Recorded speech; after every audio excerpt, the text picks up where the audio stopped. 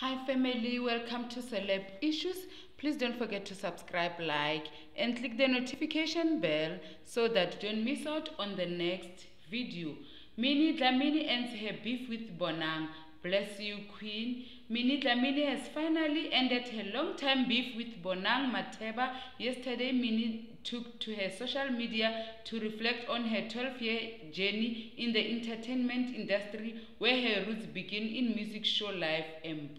The star said at the point when life was vague to her, she got informed on TV that a new presenter was needed to replace Tibotage. Minnie was announced as the winner of a presenter search, and she showed appreciation for an early start. She went ahead to praise Bonang as they later exchanged kind of words with each other.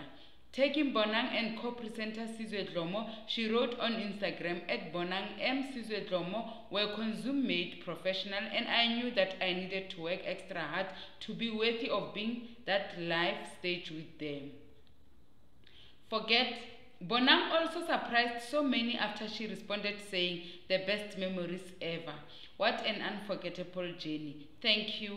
Minnie replied to Bonang, thank you for always keeping me on your toes. Bless you, Queen. Thank you, guys. Please don't forget to subscribe, like, and click the notification bell so that you don't miss out on the next video. Thank you.